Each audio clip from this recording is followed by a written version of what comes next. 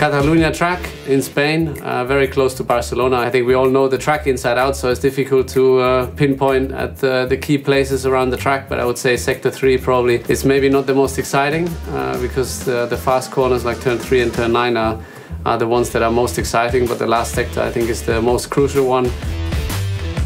Difficult to get it right, very easy to overslip the tires, do a tiny mistake and lose out quite a big chunk of lap time. So I think the lap isn't done until you master the last sector. Historically,